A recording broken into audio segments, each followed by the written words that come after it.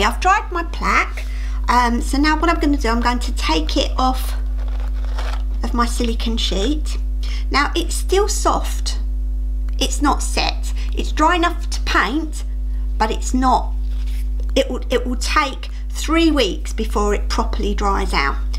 But there it is. I'm going to move this. I'm going to put a clean baking sheet. I use these all the time. I wash them off under a tap, but if they get really bad, I stick a load of cloths and bits and pieces that I use for my crafting and put it through the washing machine, and they come out as new. You know, these are probably 2 or 3 years old. Okay, so now we're going to do the painting. So we've got the pigments. Now I'm going to use my own pigments because I don't want to open another couple and waste them, but they're exactly the same as the large ones and it's no difference. It's just that these are the smaller ones for the sample kit. So we've got Spring Green Pearl and Fuchsia Pearl.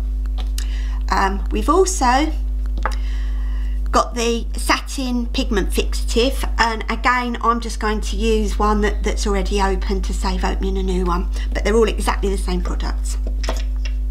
Now this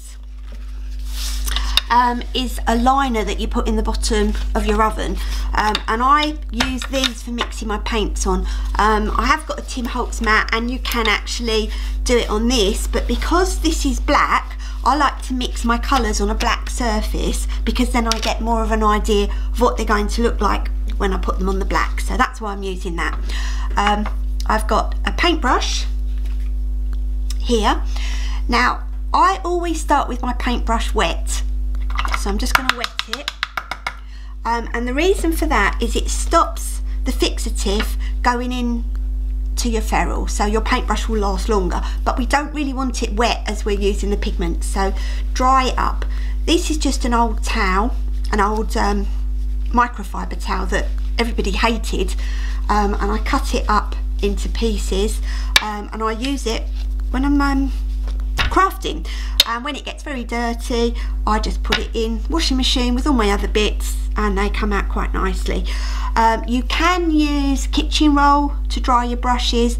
I try not to use kitchen roll because I'm trying to keep as eco-friendly as possible. Okay, so first thing you do is you get your fixative and you put a little bit of fixative on your sheet, and then you choose your colours. So I'm going to start off with the fuchsia. So I'm going to open the fuchsia. I'll open the spring green as well, ready to use. And then what you do is you put your brush into the fixative and you wet your brush. Now you want to make sure that's in the bristles. You know, it's not just a little tiny dip. You want to make sure that that is well in the bristles. And then you dip it into the colour you want. And when you do that, you'll just come out with a little bit of pigment like that. And then I tend to work not on the bit that I've pulled out, but near it. And I mix the pigment in. Now I want to get this right into my brush. I don't want it just on the surface of my brush. I want to get it deep inside my brush. Now as you can see, this is not a powder, so there's no clumps in it, but it's not wet, so it wouldn't drip off. So it's like a thin paste. Now if it's too thick and it is a bit clumpy, you can see it's starting to dry and it's clumping a bit around the edges, just dip it back into your fixative, put a little bit more fixative in it. If it's too wet, dip it into your pigment and get a little bit more pigment. So now I've got my brush fully covered, I'm going to dry brush this. So what I want to do is clean off the outside of the brush. So I wipe it that way, turn my brush over and wipe it that way. Now there's hardly any pigment left on the outside of the brush, but there's still a lot inside, which is what we're going to use. And to dry brush, hold your brush like this. When we normally paint, we hold our brush like this, but we're not painting, we're dry brushing. And with dry brushing, we want to catch the highlights, the raised up bits. So if we hold our brush like this, this is more likely to catch those bits. And we move it across our item. Now, it's better to do a lot of very, very thin coats. So I'm doing this quite gently. And as you can see, the fuchsia, it comes out almost like a purpley, bluey colour. when it's on the thinner coats like this. Now if you want it a bit more, you can get a little bit heavier, and because my brush is now, most of the pigment has been used, I can afford to go a little bit heavier on this. Now if I'd have done this at the beginning, the whole heart would have ended up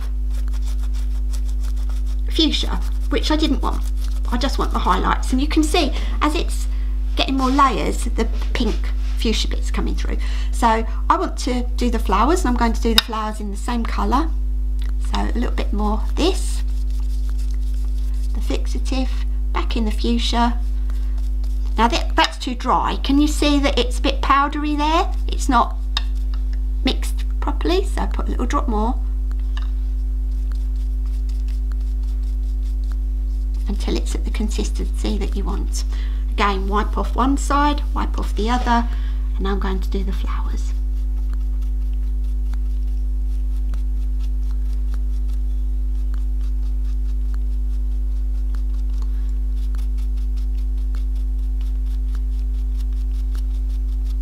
And there's a little bit more left on my brush, so I'm just going to go over this. Now I'm going to go onto the green, so I'm going to clean my brush. Remember, dry it well, otherwise you'll water your fixative down and it won't work properly. So another little bit of fixative.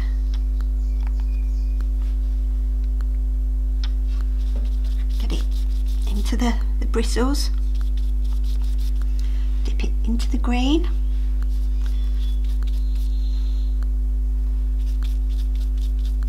Mix it in. Again, dry brush, clean one side, clean the other, and this time I want to do the raised up wrinkles. So as you can see, now you don't have to do it in this order. If you wanted to, you could do the green first and do the hearts after.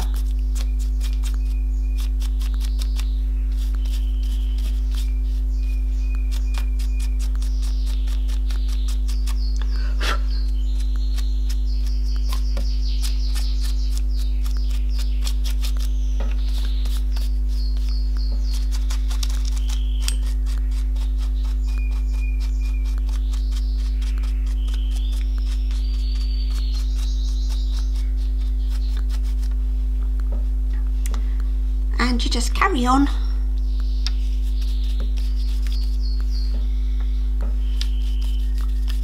mixing your pigment, cleaning both sides of the brush, especially when you start off with a freshly loaded brush. Remember, keep it on the edge.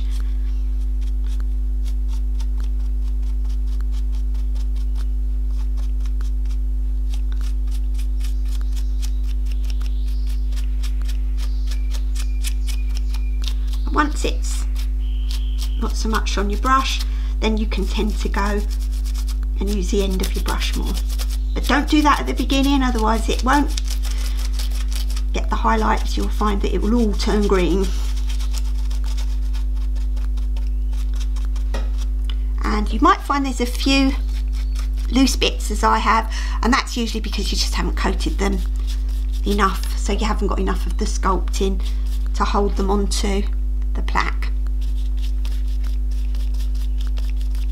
or you haven't dried it enough and it's still wet underneath.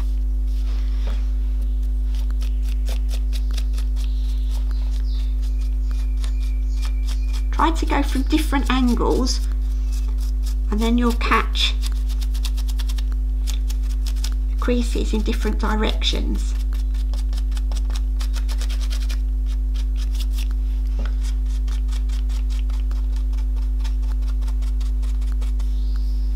And now I'm going back to the pink. Oops. Helps if I use the open one.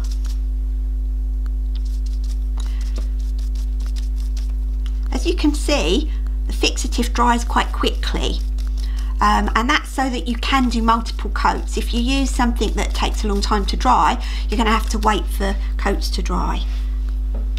And I'm fairly impatient, so I don't really like waiting for things.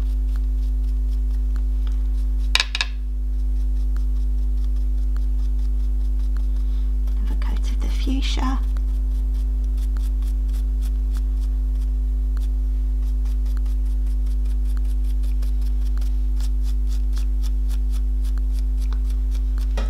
also want to catch a couple of these texture balls with a little bit of the fuchsia.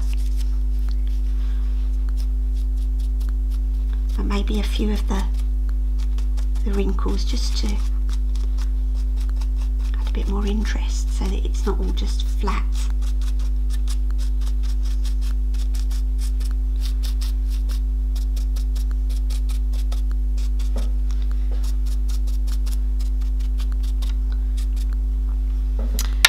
And last of all, I'm just going to use a smaller brush.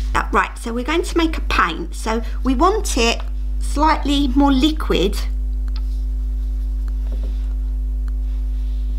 than the dry brushing.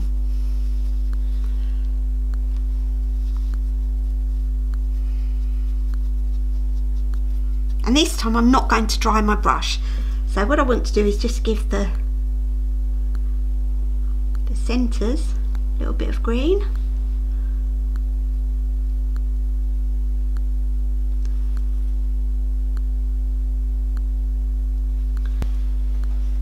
And that's pretty much your finished plaque.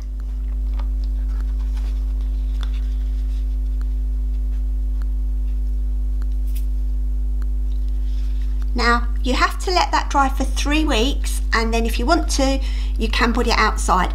I wouldn't hang it up at the moment, even though I just held it like that, because that will take a while to dry. You know, it might feel dry, but it's not.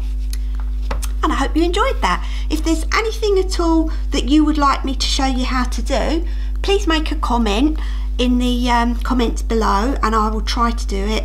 And also, I'd love it if you subscribed. And thank you for watching. Bye.